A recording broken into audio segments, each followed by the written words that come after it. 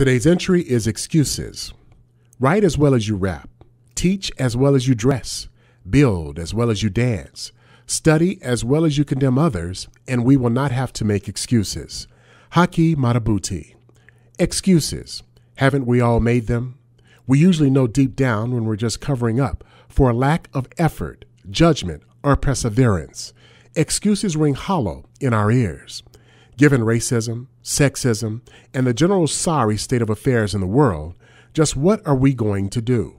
Sit back and cast blame, or secure for ourselves and our families a life of fulfillment and gratification?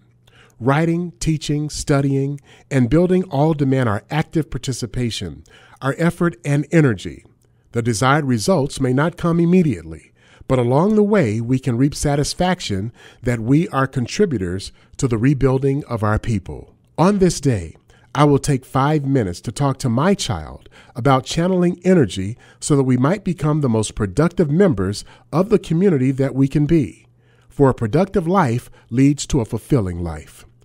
Excuses. Today's Black Pearls for Parents. And for this and previous Black Pearls for Parents, head over to our website, wblk.com.